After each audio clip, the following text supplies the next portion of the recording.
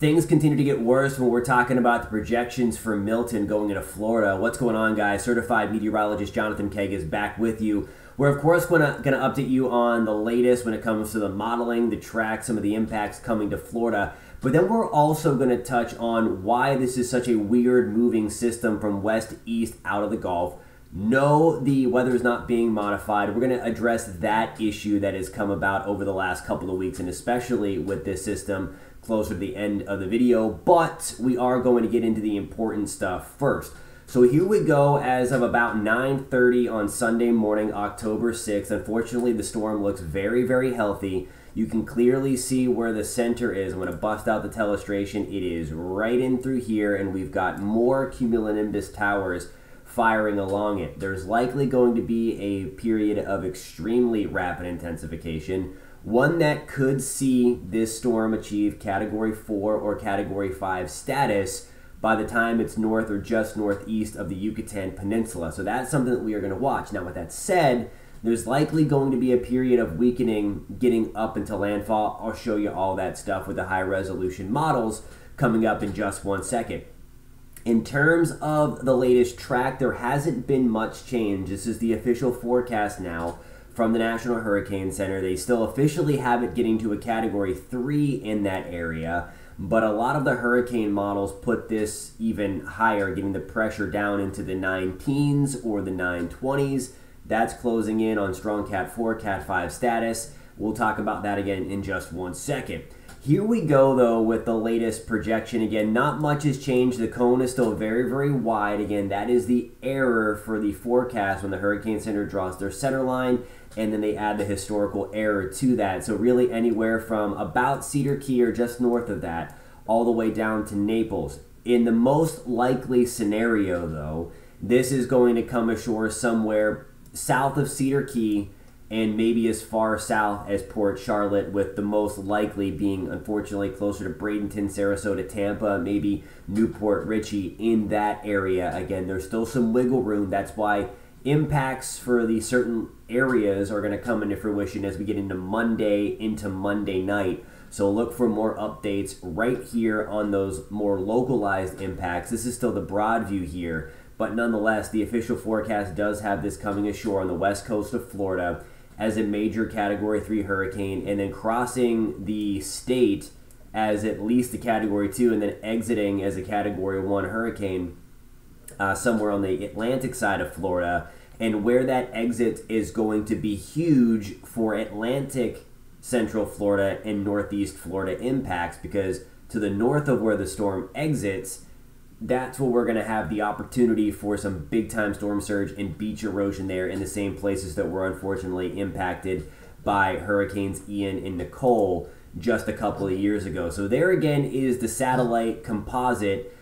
Here are the latest spaghetti models. I wanted to show you this again. We always talk about the forecast process and some of the transparency. So I want to show you guys and let you in on the forecasting side of this as well. This is the latest when it comes to the early morning runs of Milton. This is going to be the windshield wiper effect. So yesterday we had some of these going north of Tampa Clearwater. Now we're south of Tampa Clearwater. Just for reference, a track south of Tampa, while not ideal, is certainly better for the Tampa Bay surge. So if you're in Tampa, if it goes south, you're not going to get the worst surge. If it goes towards like St. Pete, Clearwater, in that area, then our surge is maximized there. So just some nuances that I want you guys to know. And by the way, couple of things by the way, if you're finding this video helpful, we're going to be live starting on Monday with these updates. We're going to have the interactive Q&A thing as we always do. So if you're interested in that, please hit that subscribe button. Hit that thumbs up button as well, so it allows YouTube to push this out so that you get some credible information. There's a lot of misinformation, as we're going to discuss at the end of this video, when it comes to this storm. So it's important that we get some of this good, potentially life-saving information out. So do me a favor, hit that subscribe button, hit that thumbs up button. The other thing, again, important to note is we're going to see this kind of bounce north and south a little bit, the models. It's just important to know that we're going to fine-tune this as we get into Monday and certainly Tuesday. But if you're living along the Gulf Coast, you need to make sure you're starting your final preparations and listening to your local officials Some of the surge that would come into the Gulf side, the west side, is going to be unsurvivable, just like what we saw with Helene, and it's going to break some of the records that Helene just broke when it comes to the surge, especially if the track goes on the northern side of the bay. All right, so I want to show you a couple of hurricane models. We're going to pick this up Tuesday afternoon. You see there, 928 millibar hurricane there. That's going to be approaching Cat 5 status on Tuesday afternoon. And we're going to take all of these out because I want to give you the outcomes here from what we're kind of looking at. So you see, notice the pressure does come up though, okay? So it does come up, still a very strong 947, 945, 951 at landfall, millibar low, major hurricane, no doubt about that. So that is the H wharf, the hurricane wharf. This is going to be the H-MON. This is another hurricane specialized model from NOAA. 929, that's going to be a Cat 4, Cat 5. And then coming ashore a little bit further north of Newport Richey towards Homosassa, as a 976. So it does have it weakened significantly, but you'll also notice that it's also further north. We'll talk about why it's going north, and we'll talk about this weird motion coming up, but it feels the influence of the steering current more, and that steering current will also help to shear it up a little bit. Okay, so now we're going to go to the HAFS A. These are going to be the brand new hurricane models. It's at 925 there, 923, 920, 911, 910, 905. That is a formidable Category 5 hurricane right there if this is going to come into fruition. And you see where this one goes. It weakens it to a 962. So one thing I want to be clear about, when you see that this is going to be a Cat 4 or Cat 5, and if it does achieve that, note that there is going to be some likely weakening on approach. I also want to caution, though, that it's not going to weaken that much that the impacts are going to go away. This is going to be a very nasty hurricane with the worst of the impacts north of the center. You see there's not a lot going on in the south. Some drier air is likely going to get wrapped into this. It's still going to be windy, though.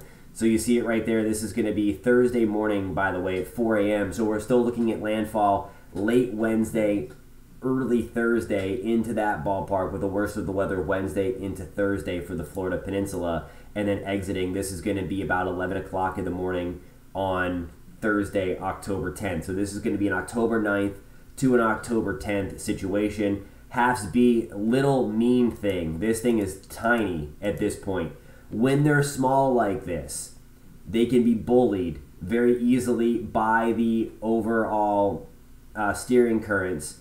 They can intensify extremely quickly. They can also weaken very quickly. So that's a 901, 902, 899. That would be insane. We'll see if that happens. So this is going to be late Tuesday evening. So this is going to be during the day on Tuesday, where it could go that ultra rapid intensification. Again, that's the term that it's even greater than that rapid intensification of about 24, 30 millibars in a 24-hour, or 30 miles an hour, I should say, in a 24-hour period. Then it comes weakening on approach, growing in size a little bit as it comes ashore, anywhere from 950 to 960 millibars. So again, the pressure does fill a little bit, it does rise a little bit, but that is still a major hurricane coming into, at least according to HAFS B, the Tampa, the Clearwater area. And again, the HAFS B is a worst case scenario for Tampa surge, by the way. Because what we have going on here, we have our low right there. We have all of that water then being pushed in that direction. We have offshore flow north of that area of low pressure. So just a couple of things to know. Again, we haven't seen anything like this. Nobody alive, I said this in yesterday's video, has seen a storm like this. 1921 is going to be the storm of record for Tampa. But even then, this is completely different because of that track that I showed you. It's really, really weird. Okay, now we're going to get into some of the soapbox stuff because there's a ton of misinformation about that. Yes, this hardly ever happens. A west to east moving hurricane in the Gulf of Mexico. Typically, whenever we are looking at this stuff, we are seeing the storm, originate down here. Let me change my color of illustration because the water is blue. Around here, that is super wide. But we are watching them come up kind of like an Ian did and work its way like this, or like in Helene, like that, or like a Michael. So storms do go to the east, and if there is a time for storms to do that, it is right now in October. Late season storms stop coming off of Africa as much because we shut down the West African monsoon season, for one.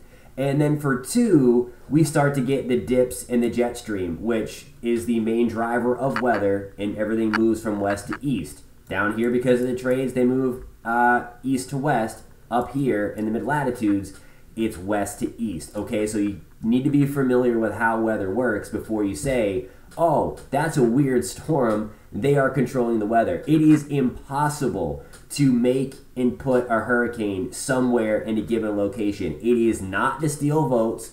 Last time I checked, election day was in November, and last time I checked as well, California is dealing with a ton of wildfires. That is a blue state. So please, I beg you, stop the nonsense, stop the misinformation, and please focus on doing what you need to do to prepare yourself and to be ready to help others that are impacted by this storm. I promise you, it is impossible to create and steer a hurricane. All that stuff you see about the weather radars, no, that is a phenomenon that happens at night where it's picking up some ground clutter and it looks like that stuff. I promise you, all that stuff you're seeing is fake, okay? It is fake, fake, fake, and it's going to be dangerous, and people will believe it, but I promise you, trust me, that is not happening. The reason why we are seeing it go from west to east is it's very simple. Here we go looking at the upper level pattern, and now that we're getting it stronger, there is the blue colors indicating the lower pressure anomaly. When a hurricane gets strong, the thunderstorms in it get very, very tall, and then they are susceptible to the upper level steering current. That's why we're looking at the upper levels now. So we have big chunk of high pressure right here, clockwise flow around high pressure. This is our main steering component right up in here. That is our upper low. And you're going to watch these two. You're going to notice the blues really start to come in here as we get further in time. So we're going to take this out and notice how it's kind of slowly moving to the east. And as it gets stronger, we start to see a lot more blue in here. What is happening is the west to east flow coming around that trough just like that is helping to not only grab it and pull it to the north a little bit, but it's also, again, that west to east flow is helping to push it to the east. So what we had going on to kind of back up this story just a little bit is we have that Central American gyre. We've talked about that at length over the past couple of weeks. It's a semi-permanent area of low pressure that develops early in the season and late in the season. We're late into the hurricane season, so we're seeing those storms firing off. A lot of people have commented, how did this storm get so strong when we were talking about nothing? That was the pre-lobes of low pressure that were on the eastern side of this gyre. That's actually what Florida is being impacted by. That's what's bringing the rain on Sunday, the combination of those two lobes moving in. That's why we talked about it not developing. This is a brand new lobe that fired off of that Central American gyre right about in here. And as it did so, it then got impacted and will get impacted by that west to east flow that is much more prevalent in October, because in June, July, and August, the jet stream is hanging up way up here and not influencing the weather in the deep south in the Gulf of Mexico. Until we get into October, that's when we start to get cold fronts down into the deep south, Texas, Georgia, Louisiana, Alabama, Mississippi, Florida.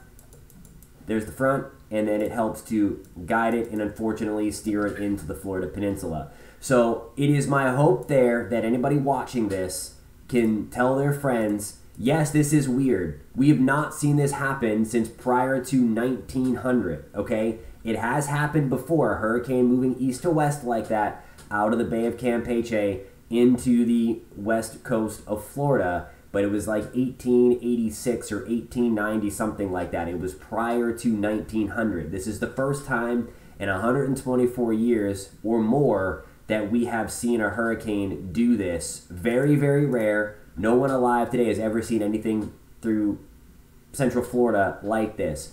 So I'll use my last little bit of time here before I run on to, if you're anywhere in Florida Peninsula, from the Big Bend to Jacksonville, into Lake Okeechobee, Fort Lauderdale, make sure you're doing your preparations. There's going to be some wiggle room, okay?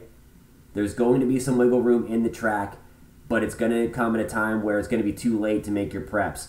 I just stocked up on stuff. I will be at work for probably 72 hours straight. We're all going to be sleeping at the station to keep you guys informed. We're going to have live streams going. ClickOrlando.com/hurricane is going to be your friend for any of your checklists. Go there, and also the best information possible.